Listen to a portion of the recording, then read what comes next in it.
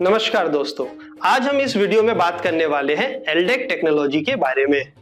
LDAC is a lossless audio coded technology developed by Sony.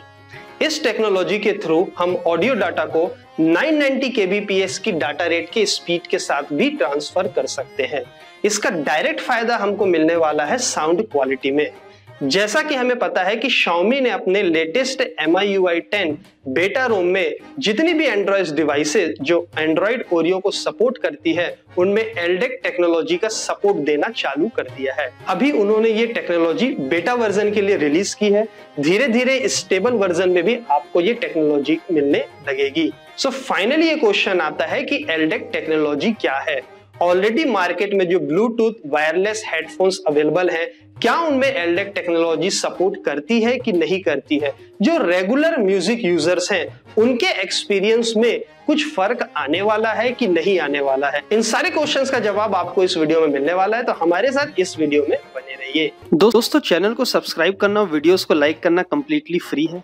ऐसा करने से हमें सिर्फ ये पता चलता है कि आप हमारे चैनल और वीडियोस को कितना पसंद करते हैं, साथ ही साथ हमारी मेहनत को कितना रिस्पेक्ट करते हैं। धन्यवाद।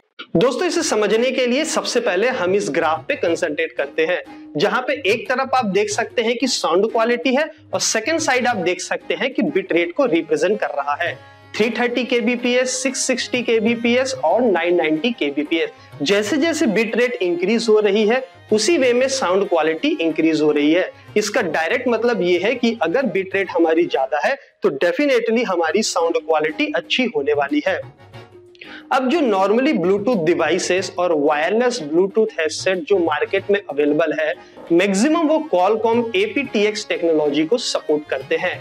आप इस टेबल में देख सकते हैं कि क्वालकॉम aptX टेक्नोलॉजी जो है वो 352 kbps तक की स्पीड को सपोर्ट करता है। मींस उसमें जो बिट रेट है वो 352 kbps की है।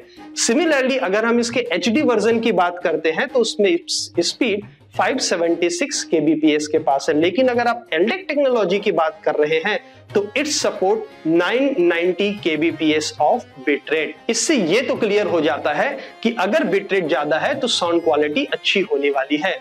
लेकिन क्या रेगुलर यूजर्स को इस टेक्निक का फायदा मिलने वाला है? तो यहां पे मैं कहना चाहूंगा कि रेगुलर यूजर्स को इन तीनों टेक्निक से एक्चुअल में कोई लेना देना है ही नहीं। इसके दो रीजन है। सबसे पहला कि नॉर्मली जो म्यूजिक हमारे पास अवेलेबल है, जो रेगुलर यूजर्स जो म्यूजिक को सुनते हैं वो मैक्सिमम अप टू 320 kbps ही होता है। सेकंड, इसका जो सबसे बड़ा रीजन है कि मार्केट में मिड रेंज में जितने भी ब्लूटूथ वायरलेस डिवाइसेस हैं उनमें LDAC टेक्नोलॉजी सपोर्ट नहीं करती है। इस टेक्नोलॉजी को सपोर्ट करने वाले हेडफोन काफी कॉस्टली आते हैं। सोनी या अगर आप दूसरी कंपनी के हेडफोन्स को प्रेफर करेंगे तो आप देखेंगे it may be 8,000 rupees, 10,000 rupees और more than 10,000 rupees.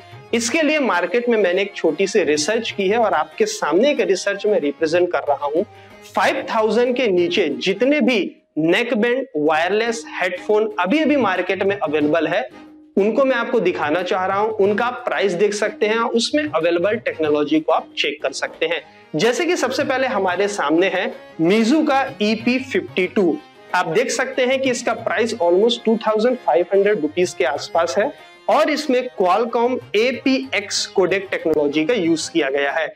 Similarly OnePlus ने अभी bullet wireless neckband headphone launch किया है इंडिया में, जिसका प्राइस 4,000 से 4,500 रुपीज के आसपास है।